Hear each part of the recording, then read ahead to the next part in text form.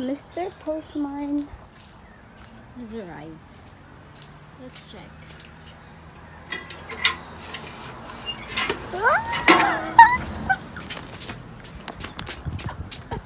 Oh my gosh.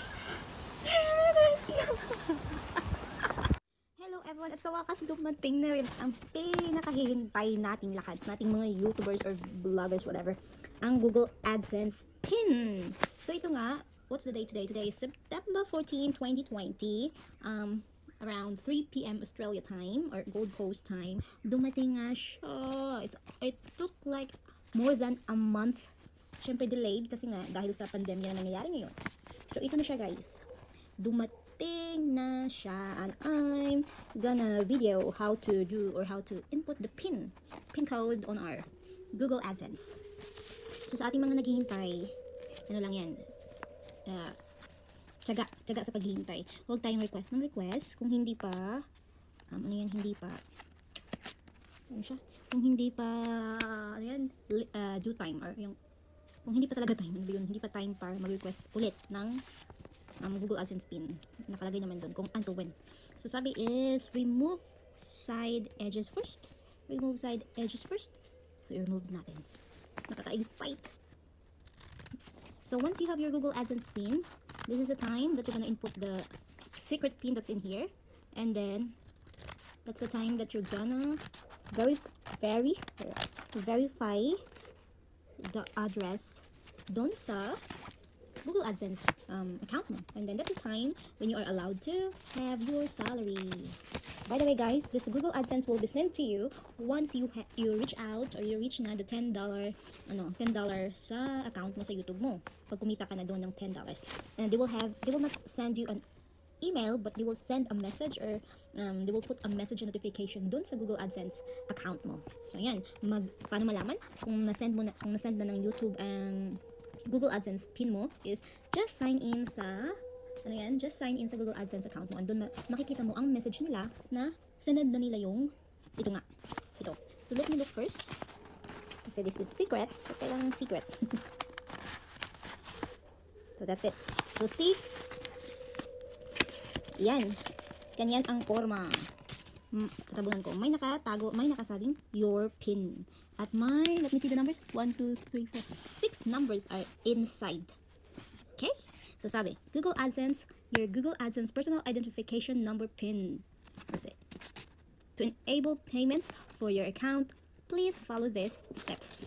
So yan, inside is there's a treasure. So buksan ko. So ikip ko yung PIN ko. So those are the steps that you need to do. Step 1, sign into your Google AdSense account. Step 2, click the gear icon and select payments. Step 3 in the left. So yan, makikita nyo, yan all in all dito sa Google AdSense na isasend sa'yo. So ngayon, i-verify na natin ang ating billing address. Just sign into your Google AdSense account.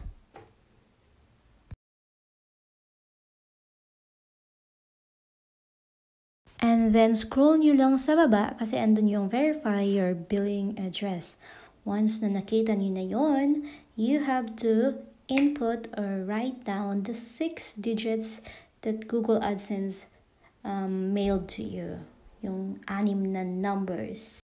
So ayan, type nyo lang ang 6 digits. And just click submit.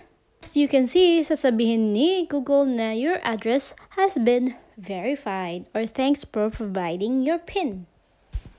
Now, since na-verify na natin ang billing address, now let's go to the payment method. Just click on the right portion and it will bring you to this. Now, since hindi na masyadong inaalaw ni YouTube ang cheque or Western Union, you have to get your own bank account, kung saan dapat magkatugma yung address mo sa bank account at sa place ng Google AdSense mo. Since I'm here in Australia, ito yung format sa akin. I have to write the name that I have in my card, and then the BSB number of the bank, and then the account number. So, after mo masulat lahat ng needed requirements sa bank account, you have to click Submit, and Google AdSense will give you a message like this. So, after mo masubmit yung details ng bank account mo, Google will say that they will deposit less than $1 into your bank account within 3 to 5 business days. Then once na ma-receive mo na yung amount na yun, exact amount, you have to go back to your Google AdSense and enter it to your payment method to verify your bank account. So you have to wait for another day para ma-receive yung exact amount na isisend ni Google AdSense sa'yo. And yung confirmation na okay na-receive niyo yung application ko. So, kailangan ko lang i-verify yung bank account ko. So, I have to wait for another day para ma-receive yung exact amount na isisend nila sa bank account na ginamit ko sa payment method.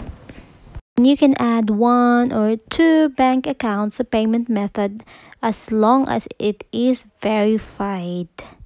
So, that's it. The next day, Google sent me this little amount on my account, so I will use it to enter to verify my bank account in payment method in Google AdSense. Yan, so you just have to enter that little amount sa bank account mo na gagamitin mo for your payment method, and then they will send you an email that's saying your bank has been verified, and you can now start making and receiving payments from your bank account. So that's it guys. I hope may naintindihan kayo sa mga pinagsasabi ko dyan sa video yan, kahit konti man lang. And if you have comments or suggestions, please do write in the comment section below. So thank you for watching everyone. Much love and God bless. This is Tita once again, and please don't forget to subscribe to my channel. Bye bye.